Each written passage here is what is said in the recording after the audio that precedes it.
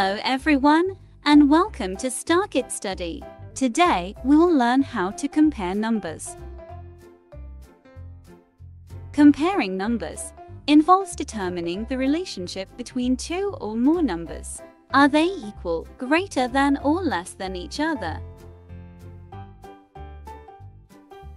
In everyday life, we often need to know if a number is the same as, or smaller than, or larger than another number. We call this comparing numbers.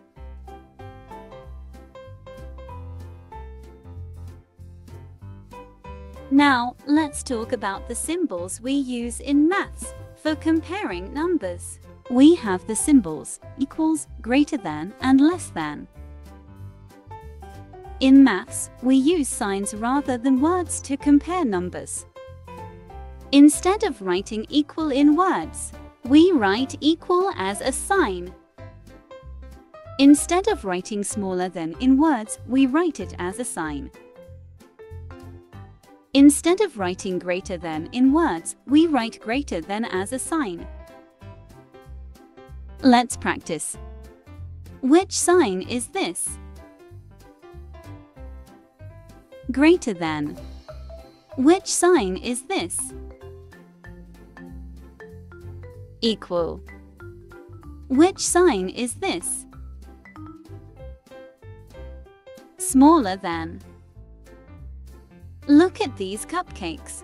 There are 5 cakes on each side, so the number on one side equal to the number on the other side. There are 5 on the left side and 5 on the right side. Both sides have the same number of cupcakes, so they are equal. There are 5 cupcakes on the left side and 3 on the right side, so the number on the left side is greater than the number on the right side. In maths, we use the sign greater than. We write, and we read it as 5 is greater than 3.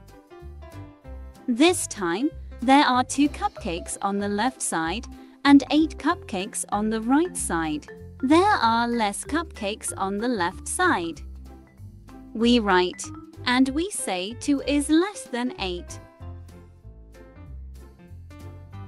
We use symbols to compare numbers.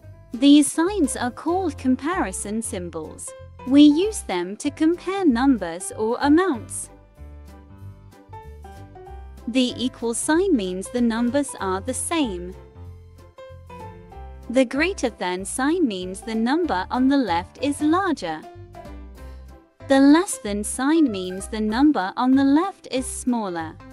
To make sure to remember how to put the sign greater than or less than, just remember to point at the smaller number. The narrowest part of the symbol points to the smaller number. Have a look at these examples. Point at the small number.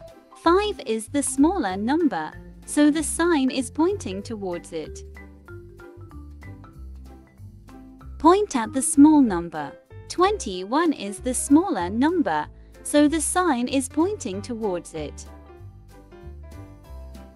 Point at the small number. 109 is the smaller number, so the sign is pointing towards it. Let's work through some examples using the equal sign. If we have 2 numbers that are the same, like 10 and 10, how would we express that? That's right, 10 equals 10, so we use the equal sign. 10 equals 10. Let's work through some examples using the greater than sign. How would we write 7 is greater than 5? Remember to point to the smaller number. How would we write 34 is greater than 19? Remember to point to the smaller number. How would we write 102 is greater than 78? Remember to point to the smaller number. Let's work through some examples using the less than sign. How would we write 89 is less than 103? Remember to point to the smaller number. How would we write 12 is less than 20? Remember to point to the smaller number. How would we write 150 is less than 300? Remember to point to the smaller number. Remember to use the equal sign when comparing numbers that are the same. And always double-check the direction of the symbol to ensure accurate comparisons.